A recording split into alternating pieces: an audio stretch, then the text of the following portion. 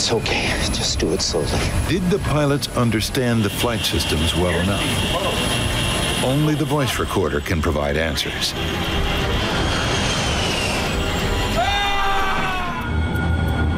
Captain Kevin Stables is preparing to pilot Emory Worldwide Flight 17. His first officer is George Land. They're hauling freight across the country aboard a 30-year-old DC-8 cargo plane. Hi there. Is that the load plan? Just before they're finished up and loading the last couple of containers, they would give us a list of all the freight containers and how much it weighed and what position on the airplane it was. There you go, boss. Then we'd take that information and we would calculate the weight and balance on the airplane and make sure that it was all correct. Airspeed's alive. Alive here. 80 knots. 80 knots. Elevator checks. Just another routine takeoff. V1. Rotate. But as the nose wheel leaves the ground, the DC-8 pitches upward much more steeply than it should. Watch the tail. They recognize that they have an issue during the course of the airplane actually starting to rotate as it lifts off the runway. V2. Positive rate. The sudden takeoff is quickly followed by an uncommanded left bank. I got it. You got it? Yeah. This is anything but routine. We're going back. What the hell? The center of gravity's way out of limits. They need to return to the airport as quickly as possible. Emory 17 emergency. Emory 17, say again? When a pilot declares an emergency, that really cues an air traffic controller to know that this isn't just an abnormal situation, this is a critical situation. The ground proximity warning begins to sound. We're sinking, we're going down, guys. All right, all right. Okay, we're going back up. The DC-8 starts climbing again. Roll out, roll out. But the pilots are still struggling for control. Emory 17, extreme Balance problem. Emory 17, roger. The airplane started to go into these big perturbations, dive and then climb, dive and then climb. They push their control columns all the way forward in a desperate effort to level the plane. Power. More? Yeah. Captain Stables and his crew have managed to get their crippled plane to within sight of the runway. It was working very well. He made it almost all the way around to the backside of the airport. They knew if they could get back to the airport, there was going to be crash fire rescue that would have been able then to help them. They've now got less than a mile to go. They're still trying to look ahead to figure out what needs to be done next. But they know that sooner or later, they got to get on the ground.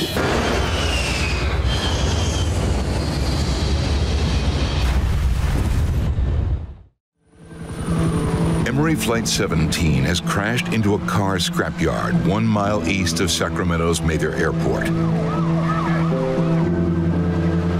All 3 crew members are dead. The job of figuring out why this happened now falls to the National Transportation Safety Board. Hey. This place is a mess. Yeah. With so much fire damage and thousands of car parts on site, just finding the airplane wreckage is going to be a huge challenge. The NTSB's John Golia helps lead the effort. Put this in the plane bin for me, please. Mechanical pieces, especially after they're burned, it's very difficult to tell a piece from an automobile from a piece from an airplane. So I looked at the scene and said, wow, we got a real tiger by the tail here. Investigators will have to sift through a debris field about 450 feet wide and 1/4 of a mile long. Now that looks like wiring from a car. team soon makes a crucial find. The most important items of evidence in any air crash investigation. Well done, guys. We did find both the cockpit voice recorder and the flight data recorder, which actually sped up that part of the investigation because we could send those 2 boxes back on the airplane that we had flown in on. The NTSB sends the critical recording devices to Washington, where lab technicians can begin the job of processing the data. At the same time, investigators hunt down as much other evidence as they can. They learn that Flight 17 was carrying nothing unusual, mostly clothing. But they wonder, did the positioning of the freight cause a dangerous imbalance? If you look at an airplane, there is a point in the middle of the airplane that is the center, and everything flows around it. So if you have too much weight in the back, right, the center of gravity is going to shift to the rear, and the airplane is going to fly differently. All right, this looks a little lighter than usual, but it's well within the center of gravity limits. Load distribution was not the culprit. Something else must have caused the crash. The team is soon chasing a new lead. Past complaints to the FAA from Emory pilots. It seems some pilots were worried about how the company was securing its cargo. They reported seeing frayed straps and netting. You know, if Emory was lax with their loading practices, the load could have shifted. What if the cargo wasn't properly secured? They examined cargo fasteners recovered from the wreckage. If there was a load shift, the metal clamps known as bear claws should display distinct damage. All right, let's take a look at these things. When we're looking at these bear claws, we're looking for physical evidence. That is, if the pallet was clamped in place and the energy from the impact pushed it, it would typically break it or leave a witness mark or impact mark. They find no such evidence. All of these restraints look just fine. Thing is, if there wasn't a problem in the cargo hold, why were the pilots reporting a problem with their center of gravity?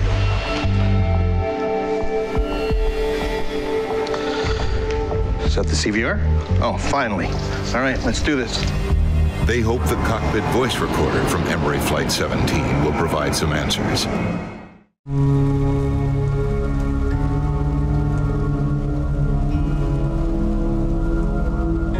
TransAsia Flight 222 has crashed into the village of Shishi, less than a mile from the Taiwanese airport where it was scheduled to land.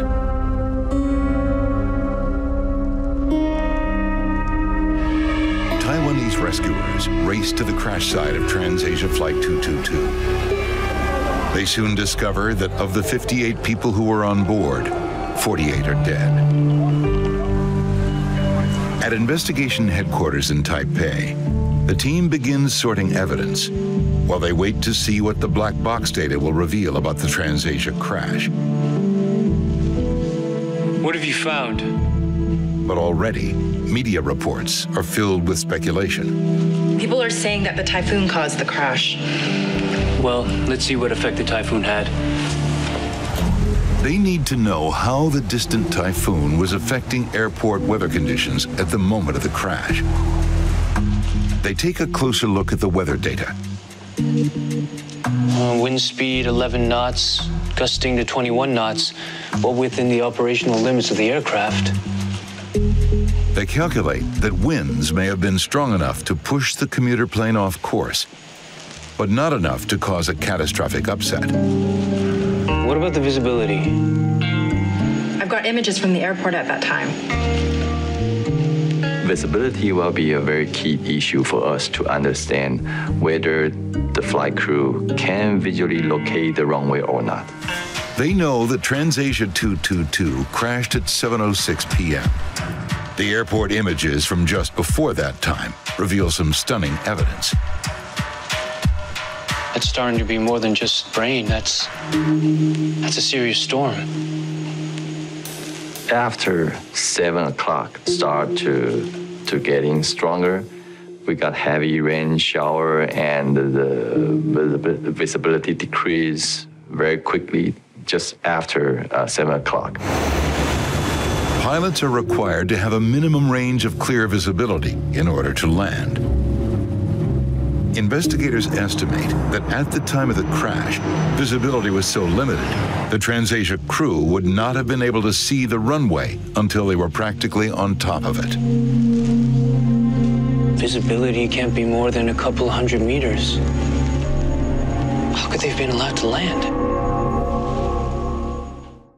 TransAsia Flight 222 has crashed into the village of Shishi, less than a mile from the Taiwanese airport where it was scheduled to land. The team begins sorting evidence while they wait to see what the black box data will reveal about the TransAsia crash.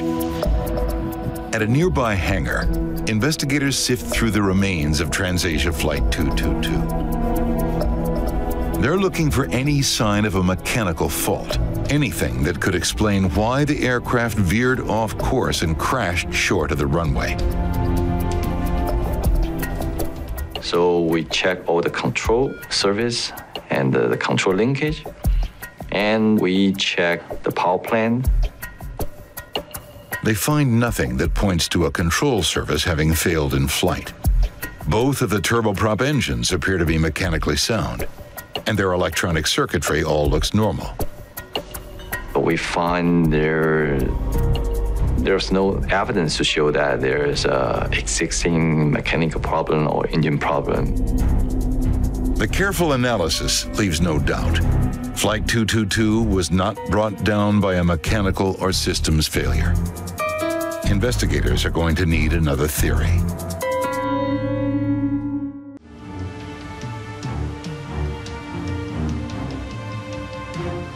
Air crash investigators in Dallas are trying to figure out why Delta Airlines Flight 1141 crashed on takeoff.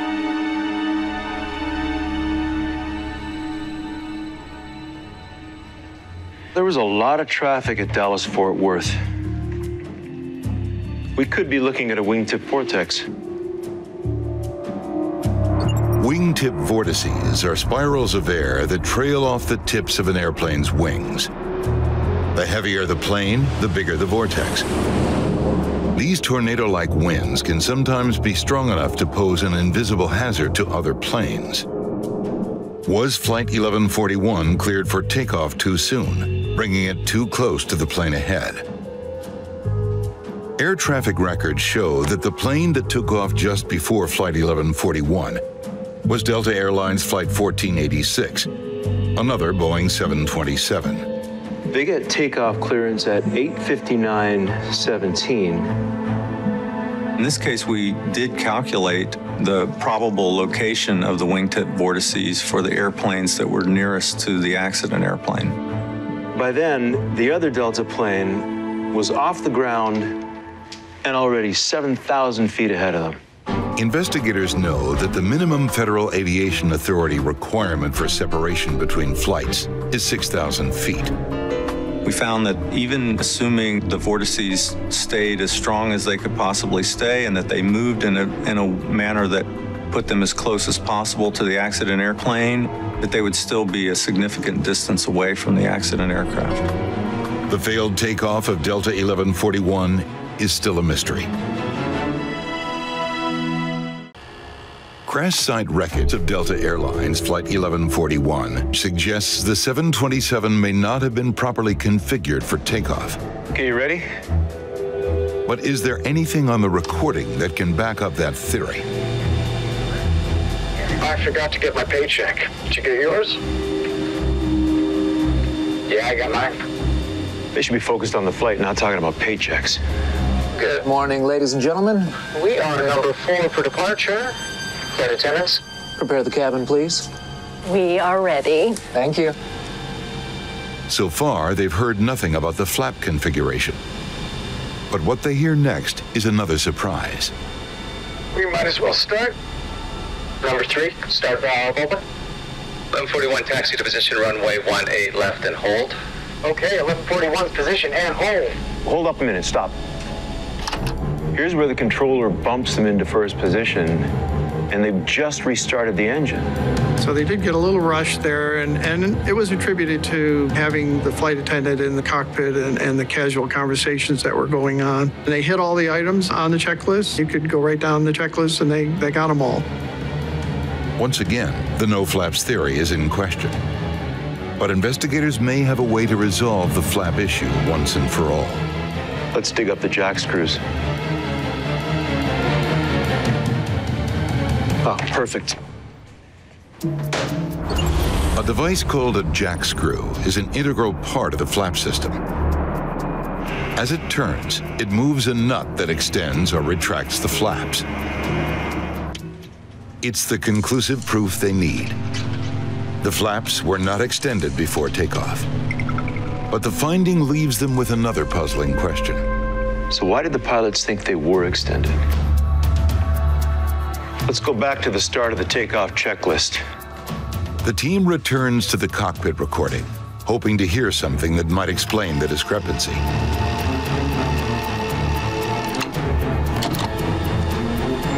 Shoulder harness? They're on. Flaps. 1515 green light. Flight controls. Tops and bombs are checked. Nav instruments. They're set. Takeoff briefing is complete. There was less than 1 second between the flaps call and his response. There's no way he had time to check and see if the flaps were actually out. Investigators are convinced, despite his response, the first officer could not have extended or even checked the flaps in the time available. The mystery of the flaps is finally solved. A rushed checklist led the Delta pilots to think that their plane was ready for takeoff when it was anything but. There's still one critical question. The alarm would have saved them. Why didn't it sound? Days after the crash of Flight MH17 in eastern Ukraine, Dutch investigators are nowhere to be seen. Without access to the wreckage, they risked losing crucial evidence. Despite the setback, the Dutch team refuses to let any speculation about the crash affect their investigation. Best bet? It was shot down. Proving it without any wreckage is nearly impossible.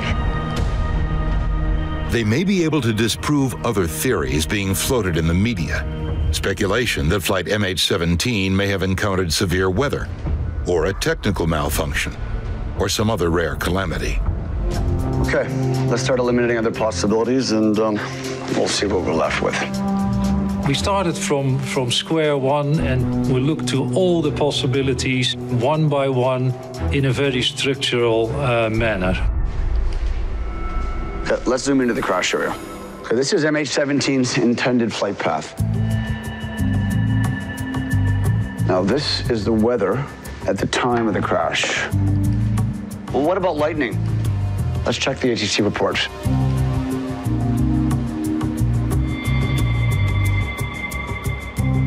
Look here. This is their intended path, right into the storm. But they requested a deviation. The crew circumnavigated the thunderstorm, which is a normal operational action. They bypassed the storm. It wasn't lightning. You thinking the maintenance records? These are some of the cleanest occurrence reports I've seen. The technical log's the same. This was a well-maintained airplane. We didn't find any worthiness or maintenance factors that could have factored in the investigation. They even look into the remote possibility that MH17 was hit by a meteor. If it was brought down by a meteor, this is how we'll know. Ultra noise from the day of the crash. Ultra noise is a distinct sound wave that can be measured when a meteor decelerates as it enters the Earth's upper atmosphere. It could happen. Once every 60,000 years. It is possible, except not this time. There was no meteor activity that day at all. 3 possible causes. No likely explanations for what brought down MH17. Those were all excluded because of the evidence we found. It did not match the expected evidence you would see with these kind of possible causes. Investigators will need to see the wreckage. But so far, they still haven't been able to gain access to the crash sites. In Jakarta, the search for answers to what brought down a Sukhoi demonstration flight takes investigators to air traffic control.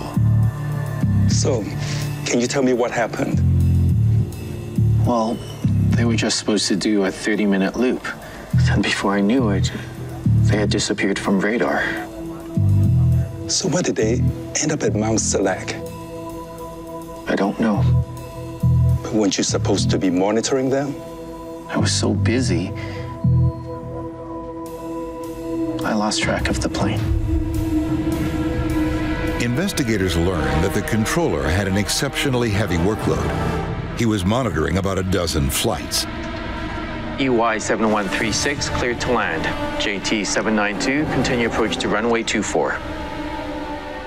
Making matters worse, both his assistant and his supervisor were absent that shift. He was doing 3 jobs. Why did you clear them to fly at 6,000 feet? You must have known they would never clear the mountain. My system said it was a military jet. Investigators discover that the airport status system had incorrectly labeled the plane as Su-30, which identifies it as a Sukhoi military aircraft. Military can fly pretty much as low as they want. Jakarta Control, Sukhoi 36801, requesting descent at 6,000. When the pilots requested a descent, the controller assumed they were heading for a military training area in Bogor, right along the Sukhoi's flight path. Sukhoi 36801, cleared to 6,000 feet. EY 7136, cleared to land. JT 792, continue approach to runway 24. The ATC thought that it was a military aircraft flying in a military airspace, so 6,000 is not a concern for them. But I still don't understand, why was the plane so far off course? That's a good question. I really don't know. I want to know more about how this TOR system works. The investigative spotlight now shines on one of the Sukhoi Superjet's most important safety systems. It's called TAWS, Terrain Awareness and Warning System. Using GPS, it tracks the plane's heading and predicts when it's at risk of colliding with terrain. It's designed to alert pilots in plenty of time to respond. Maybe the system somehow failed. While investigators wait for the cockpit voice recorder, they start with a flight data recorder, which was recovered 21 days after the crash. This is the original flight path here. And we know from the controllers that they requested permission to do an extra 360-degree turn. But the question is, how did they end up here? The flight path data shows the plane's exact route. As he's going southwest, he's on a heading of 240 degrees. It also shows all compass headings entered by the pilots. As he starts to loop down, he changes to 333 degrees. At first, everything seems to be going according to plan. But then, investigators discover something they can't explain. The last input was 174 heading south, over here, right here. He should have put in another input, heading back to the north. A compass heading of 174 degrees took the plane south into the mountain. The pilot needed to input another heading of 333 degrees to turn the plane back towards Halim Airport. Investigators wonder if the navigation system somehow failed, leading the pilots off course. Flight systems look fine. Next, they look at how the terrain warning system performed. Did it alert the pilots to impending danger? There's TOS warnings. The data shows that TAWS sent out multiple alerts in the final 40 seconds of flight. I don't get it. If the warnings work, then these guys would have known what to do. Investigators are stumped. Flight data shows the captain made no attempt to turn the plane. Even more baffling, the TAWS system was deactivated 28 seconds before the crash. Why that happened is a complete mystery.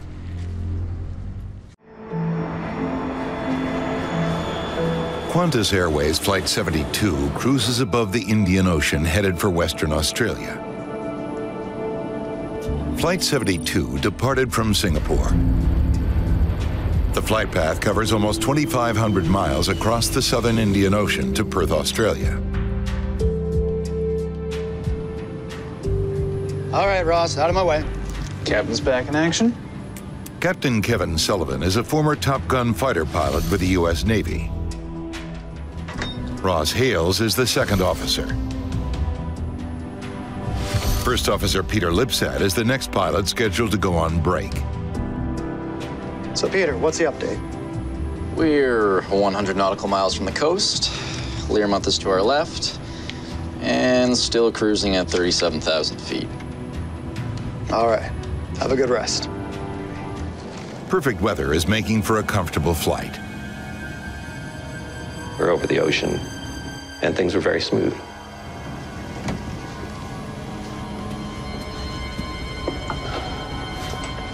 Any changes? Altitude and airspeed's the same. Smooth sailing. Now don't tell me I just jinxed us. The captain notices his autopilot is no longer engaged. Autopilot 1 disconnects, and now I'm hand flying. It's a bit annoying, but we have two systems. Engaging autopilot 2. I engaged autopilot 2, and no sooner had I done that than we started getting overspeed and stall warnings. Stall. ECAM's showing a lot of errors. Stall. Overspeed warning. Stall. How can we be in a stall and overspeed at the same time? We can't. Airspeed's unreliable. Disconnecting autopilot. That's the first phase of unreliable speed memory checklist. Autopilot off. And I'm hand flying now, manually flying.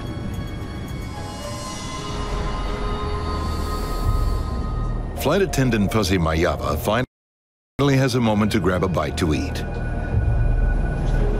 As I focused properly on the timer, 13 seconds. 13 seconds was the actual time. All I could see was the floor disappearing, like away from my feet. We were going up. Sudden G-forces pull passengers up from their seats.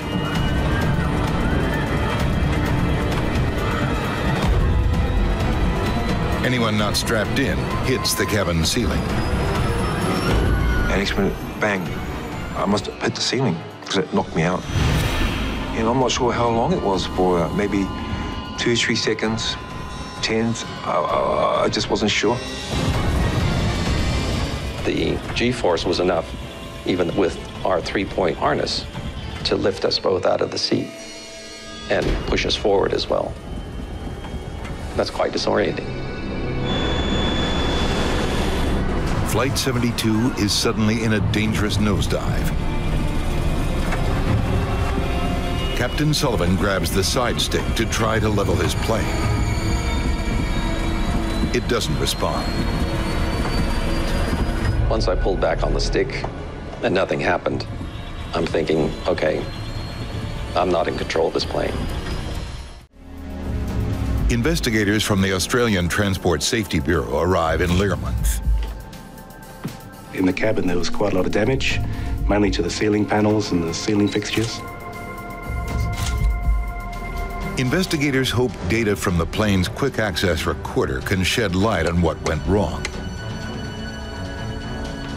They focus on the fly-by-wire control system. I'm seeing 2 abrupt changes in the elevator's position at cruise. Looks like that's what caused the pitch downs. Were those commands coming from the pilots? Oh, they weren't. Weird. Navire 1 fault. That's not right. It seems the plane's fly-by-wire system was sending rogue commands to the flight control surfaces. What the hell is going on? Nice to meet you. Nice to meet you. Hey. Investigators need to hear the pilot's story. We went through everything that they recalled and anything unusual in the period beforehand. Describe the flight leading up to the pitch downs. Anything that could have caused these erratic movements. They had a pretty good recollection, but had no explanations as to why this happened. And you were getting a lot of faults. Oh, yeah. There were a few. Have a look for yourself. It's like the plane had a mind of its own. The A330's post-flight report logs all the cautions and warnings that were affecting the plane. They studied the list, looking for anything that might connect the various warnings. The first question you have is, what's the common element between all these? All these errors are connected to Overrule 1. The Overrule, or Air Data Inertial Reference Unit, relays important information to the flight computers about the environment outside the plane. That Overrule obviously became an important part of the puzzle because it was associated with so many faults. Look at this. I've never seen anything like it. They spot something highly unusual. These are wild angle of attack fluctuations coming from AOA 1. Angle of attack, or AOA, is the angle of the plane's wing relative to airflow. The higher the angle, the less smooth the airflow over the wing. And if the aircraft angle of attack gets too high, then the aircraft can stall. So it's a very important parameter. From over 50 degrees nose up, back to level, then negative 50 degrees. That's not what the pilots described at all. The crew testified that the plane pitched nose down twice. They never said it pitched up. What do the elevator readings say? 10 degrees nose down. He checks other FDR readings that record the plane's pitch. That data also confirms what the crew reported. Show me the angle of attack again. From the flight data recorder information, we could see that the elevators moved in a nose-down direction, about 10 degrees. There was an abrupt rate of change. The plane did not pitch up. There's no way this AOA data is correct. What would faulty data like this do to an A330? I'm not sure, but I bet it's not good. Let's go ask Airbus. Joining the investigation is Bob Benson of the U.S. National Transportation Safety Board. Because the aircraft was manufactured in the United States, our role is really to assist the Swiss government in determining what happened.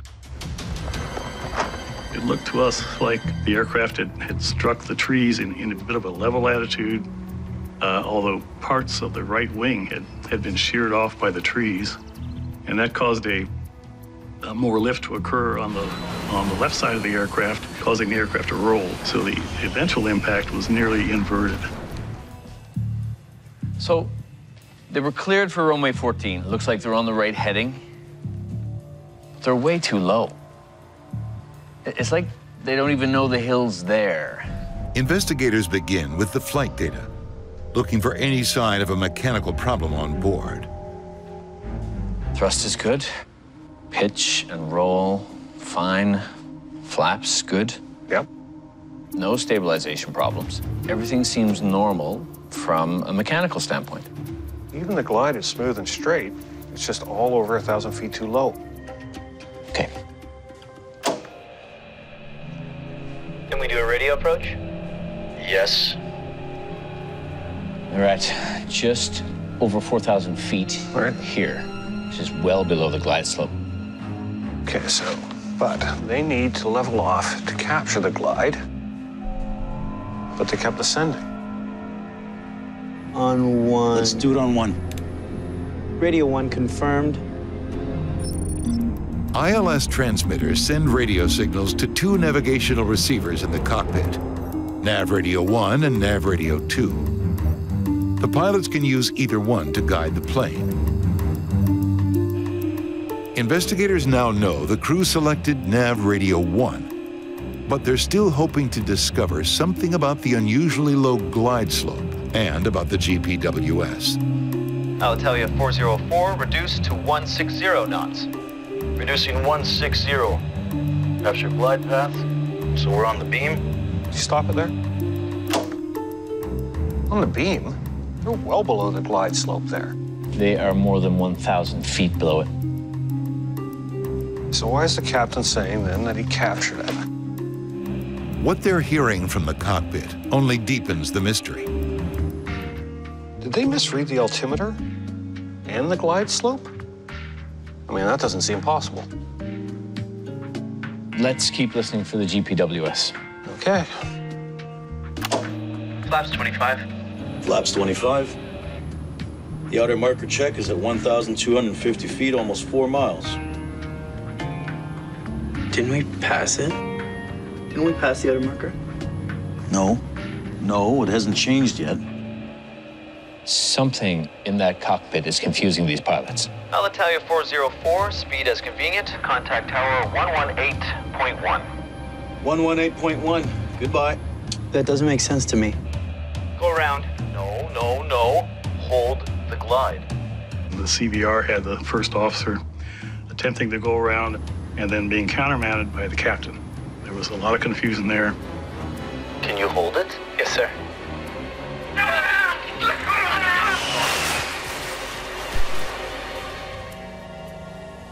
Investigators are stunned, both by what they've heard and by what they haven't heard.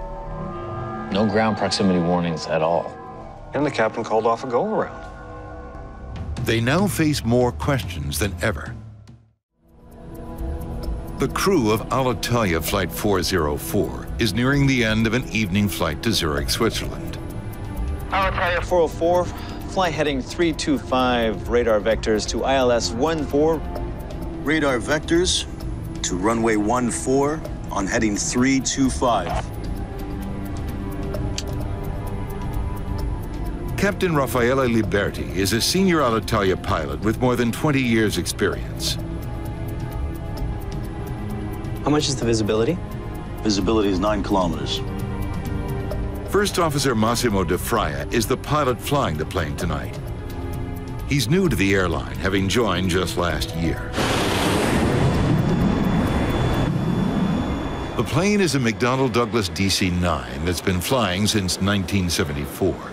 The DC-9 was one of the mainstays of the industry from the 1960s through the 2000s. It was very, very popular in the US, Western Europe, and around the world. Flight 404 left Milan's Linate Airport 25 minutes ago. The flight path takes it almost directly north over the Alps to Zurich's Kloten Airport. At Zurich Air Traffic Control, it's a busy evening. Swiss 3611, maintain 230. Alitalia 404 is lining up for its approach to the airport. The pilots are preparing for what's called an ILS, or Instrument Landing System approach. The instrument landing system is a series of technologies, primarily radio transmitters on the ground, that allows an aircraft to align itself both vertically and horizontally with the runway. Alitalia 404, reduced to 180 knots. Reducing 180,404. Do you have the glide slope?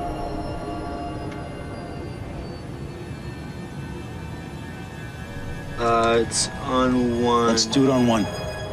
The crew sets the navigation instruments to pick up the ILS signal from the runway. Radio unconfirmed. There is a set of signals which goes out at an angle from the ground that gives them an idea of the glide slope. Captured loc, captured glide path, so we're on the beam. Flight 404 is third in line on approach with the runway 12 miles straight ahead. The pilots can't see it yet, but their navigation instruments show they are locked on to the proper signals.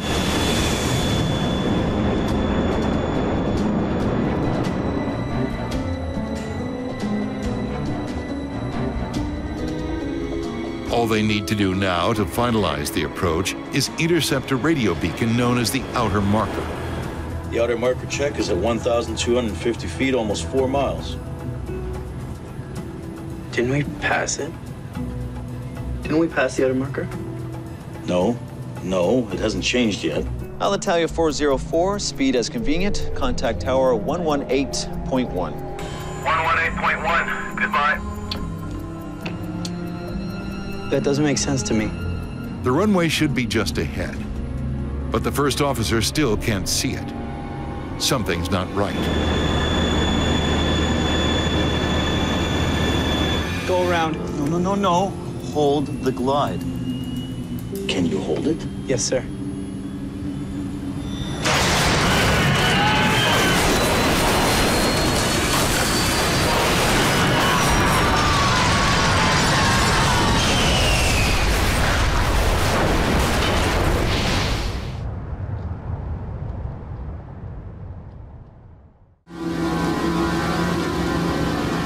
The next morning, investigators from Japan's Aircraft Accident Investigation Commission survey the devastation.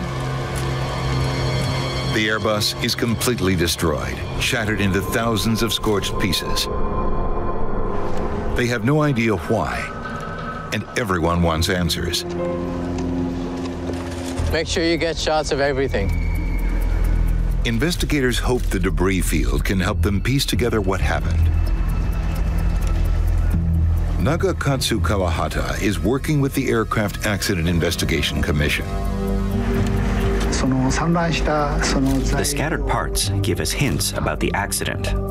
For example, if metal parts were worn out and had disintegrated in the air, we would see evidence of that.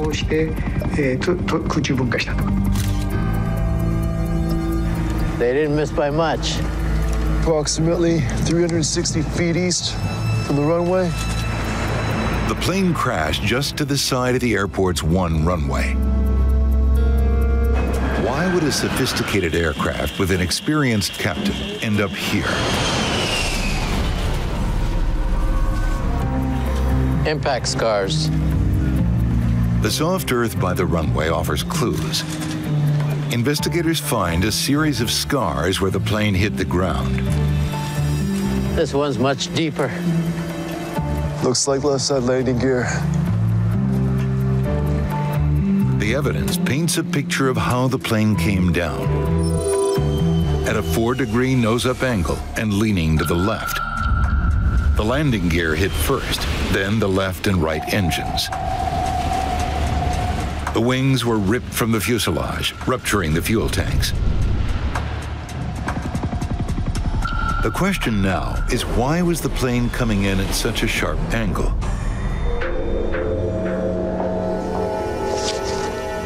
Mind if I record our conversation? Go right ahead. Investigators hope the air traffic controller has some answers. Any idea why the plane missed the runway? None. They got a bit close to another plane on approach, but I slowed them down. Reducing 180 knots. A few minutes later, I cleared them to land, and they copied that.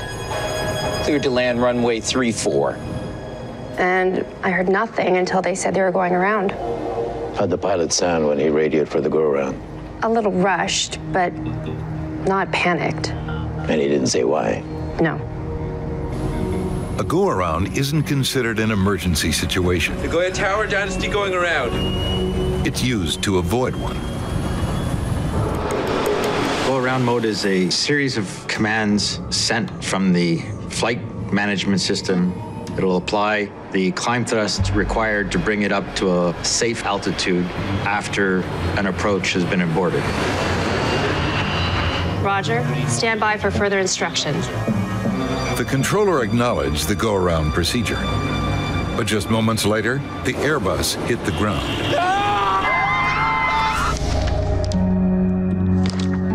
Didn't hear from them again. It was all so fast. The interview only deepens the mystery. Thank you. I'll let you know if I have any other questions.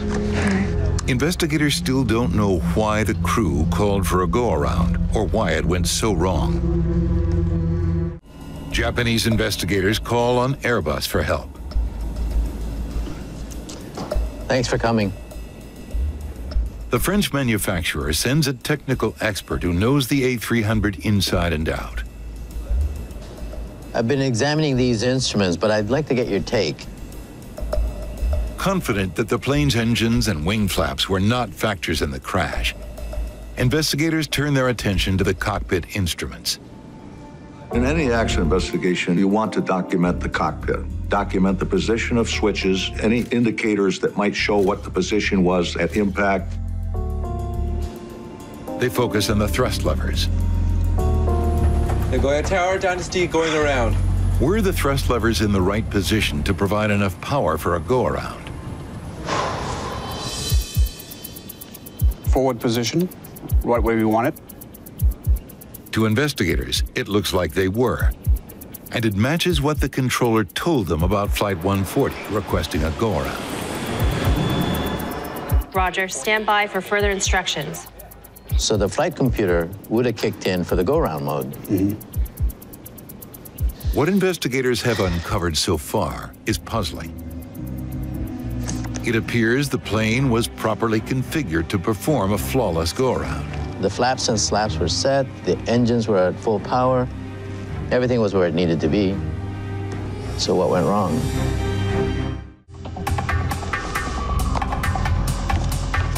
To understand the fatal crash of Flight 140, investigators first need to figure out why the Air China pilots aborted their landing just moments from the runway.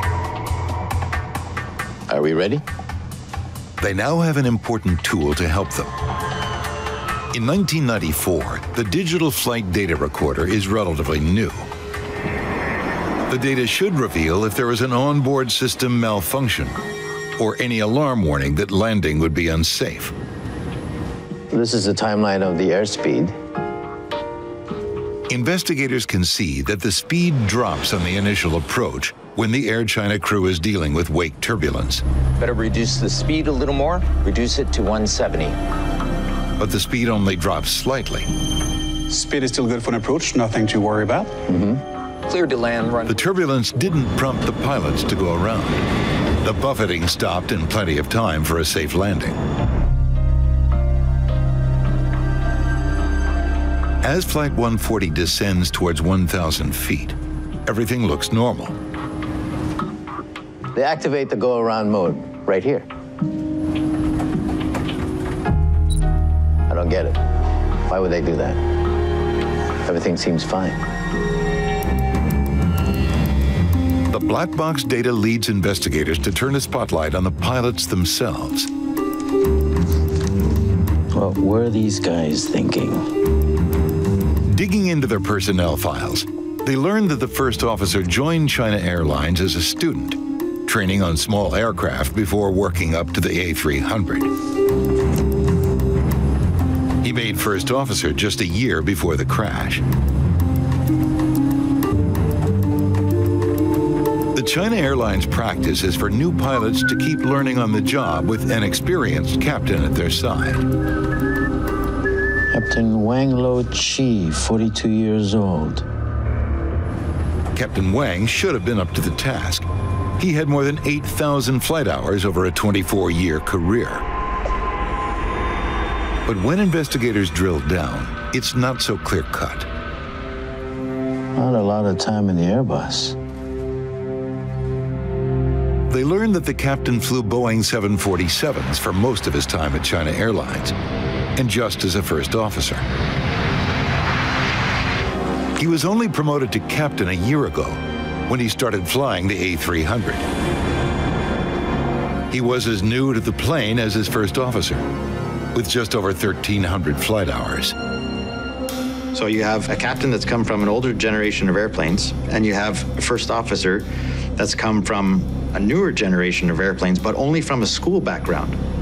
So that's two relatively new pilots on the same airplane. By 1994, there were hundreds of A300s in the skies. Airlines needed trained pilots to fly these technologically advanced aircraft. The crew on the accident flight was part of this surge. It's okay, just do it slowly. Did the pilots understand the flight systems well enough? Only the voice recorder can provide answers.